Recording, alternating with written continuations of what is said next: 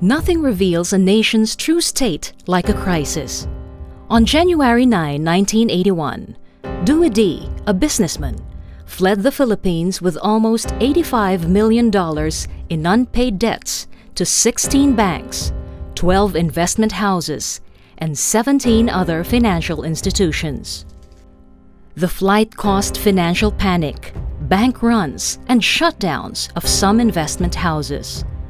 It did not help that at the time, the country was still reeling from the effects of the 1979 oil shock, when price of crude oil soared as a result of the fall of the Shah of Iran and the Iran-Iraq War.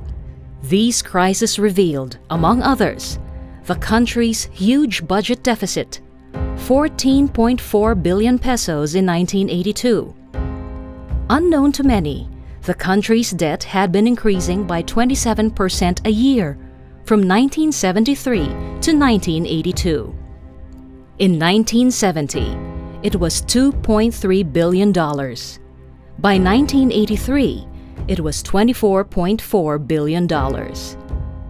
Then, on August 21, 1983, Ninoy Aquino was murdered, causing a political upheaval that would send the economy into tailspin. Gabby Singson had a ringside view of this tumultuous period in the country's history. By then, he was the deputy governor at the central bank and had been working there for almost 30 years.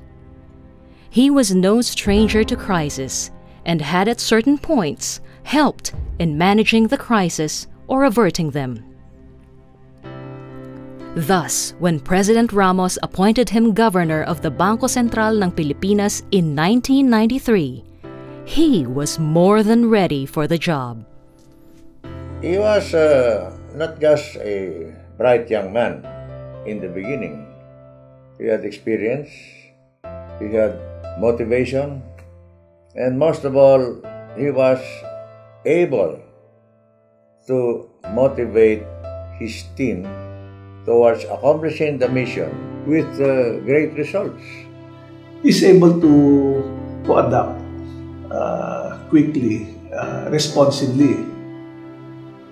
He's got put into place a flexible monetary policy. The BSP is tasked with containing inflation, ensuring there's stability in prices, stability in the foreign exchange market, easy availability of credit, ensuring there is sufficient liquidity in the market. So all his policies were centered towards what we call domestic and international monetary stabilization. It's not an easy job because we as regulators, we have to also adapt it.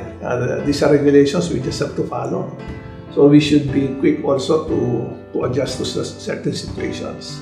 But si Governor Singson is that kind of a guy who could inspire. He will meet with us, and he would say, we have a situation here, gentlemen.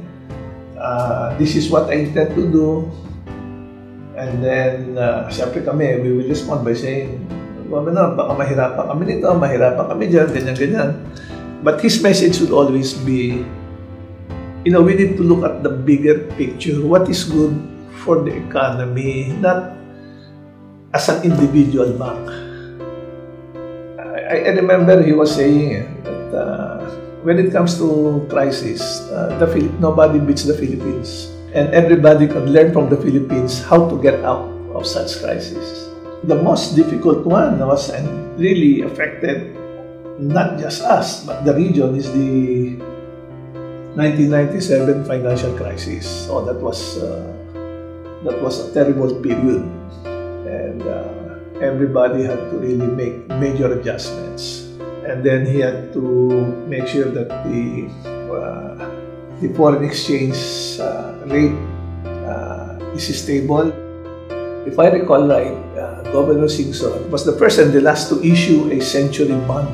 I was fortunate enough to be part of his team that went to New York then to negotiate with the various fund managers. with that successful issue, we were able to bring up our international reserves. The governor was seen as a very inspiring monetary leader, especially to us bankers.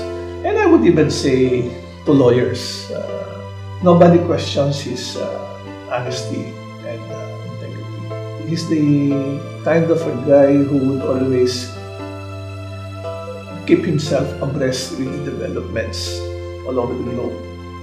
Very creative the way he thinks, and as I mentioned earlier, collegial. I mean, he consults.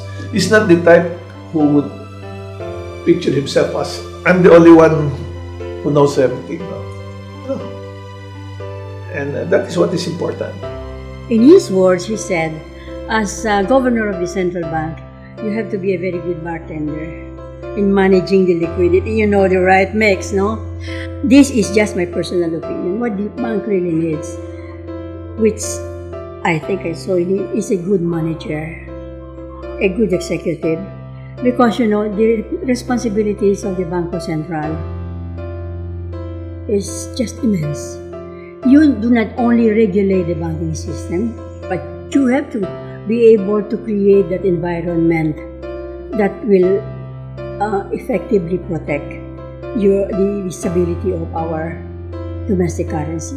The country moves, exists, and progresses according to your socio-economic situation, because you have to take care of the people with the proper